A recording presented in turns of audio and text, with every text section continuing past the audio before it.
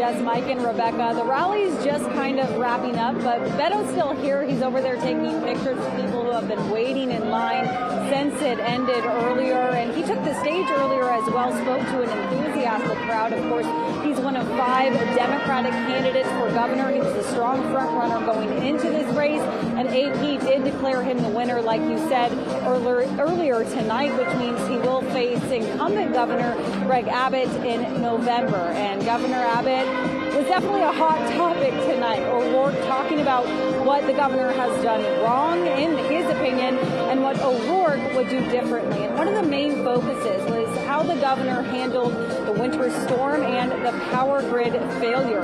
If he becomes governor, O'Rourke said he wants to provide relief for Texans who are now paying higher utility bills. He calls it the Abbott tax. He also wants to connect Texas to the national grid. We have got to get past the incompetence, the corruption, and the cruelty of Greg Abbott. Are you with me on this? I mean, this guy cannot even keep the lights on in the energy capital of the world. Now, of course, the polls did close at 7, and many races have been declared, but results continue to come in throughout the night. So be sure to stay with Fox 7 for the latest. For now, live in Fort Worth, Carissa Lemko, Fox 7 Austin News.